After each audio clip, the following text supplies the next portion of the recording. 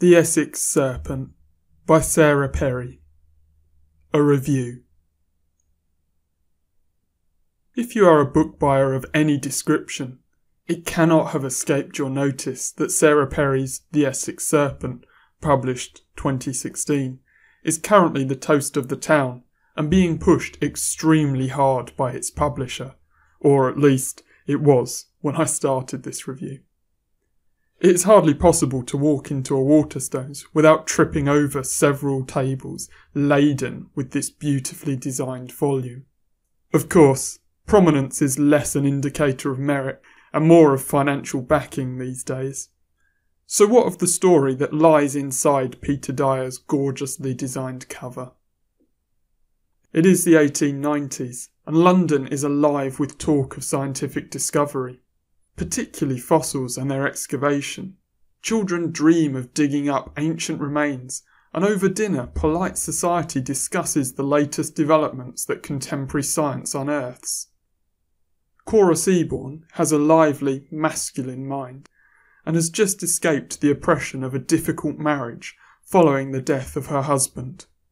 She does not mourn his passing, but instead removes herself from London and relocates to Aldwinter on the Essex coast with her autistic son and his nanny, where she hopes to indulge her interest in fossils. Among the mist that descends upon her new landscape, there is talk of a great serpent who swims in the local waters and is said to have brought death to the community.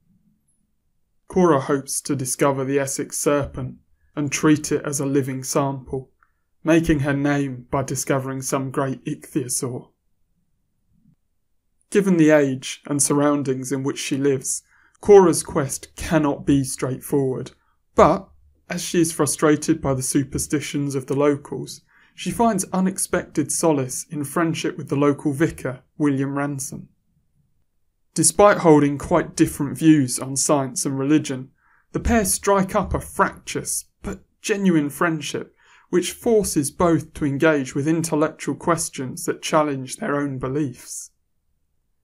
Were the vicar not married to a kind, attractive, if frail woman, there might have been something more than friendship between them, but alas, it does not look likely. Back in London, Surgeon Luke Garrett, who attended Cora's dying husband, harbours a secret lust for the absent Cora while he goes about his experimental practice. Just as she seeks to make her name with a tremendous discovery, so Luke wishes to be the first man to successfully operate on the heart of a patient and see them live. All is in place then, for a meeting of hearts and minds in the suitably gothic world that Sarah Perry creates. There is very little to disguise the fact that this is a novel in which ideas must collide, be they religious, superstitious or scientific. Ideas, metaphors, motives, none are buried too deeply beneath the surface, and thus we have an intriguing mix of mythology, religion, and the modern intellectual movements of the late Victorian period.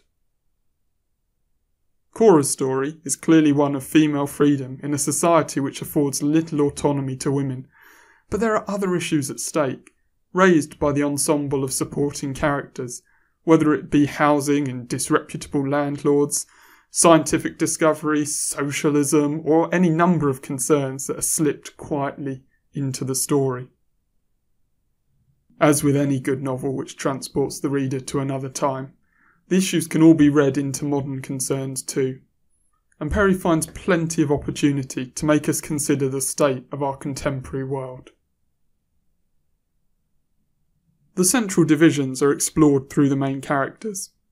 Each represents a position and are played off against one another, whether they be the man of religion, the lady of science, the socialist, the philanthropist, etc. The keenest division is between Will with his Christian faith and Cora with her strident atheism.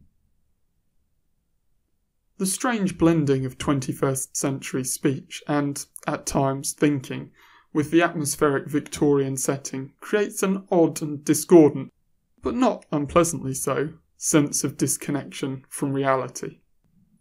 If this is a historical novel, then it is not of a history which we can quite believe to be our own. Instead, it is an odd meshing of realities, a modern-day Victorian playground in which Perry tells her tale. This does allow the author to, on occasion, disregard historical accuracy, and I suspect this will not sit well with all readers. For myself, every novel is a project of world building, and there are truths greater than facts that matter to me. One of those truths is the depth of the characters who carry the story, their intrinsic believability. It took me a while to decide how strongly I believed in the most important characters. For a long period, they felt like slightly stale stereotypes of the kind which a modern novelist is apt to insert into a Victorian novel of ideas. This was exacerbated by the plot, which is fairly simplistic, and throws characters together to have ideological discussions, but doesn't always make their interactions believable on a human level. However, the further I got through the book, the more I found in the characters.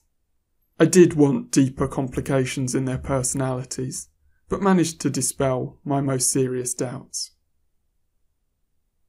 If I had reservations about the characterisation, the descriptions warranted no such concern. Perry's background in creative writing as an academic discipline is clear, and her beautifully formed descriptions of the Essex coast and the atmosphere of Cora's world are wonderfully done.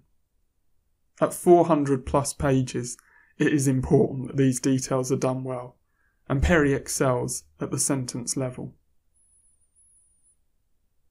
This is certainly a novel that suggests a creative writing background beyond these strong sentences.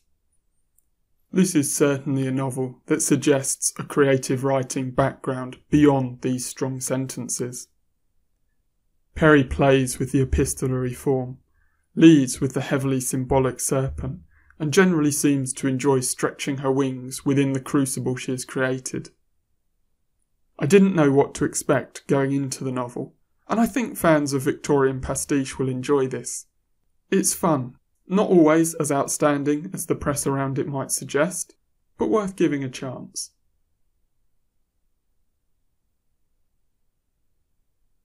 This review and reading are copyright Matthew Selwyn.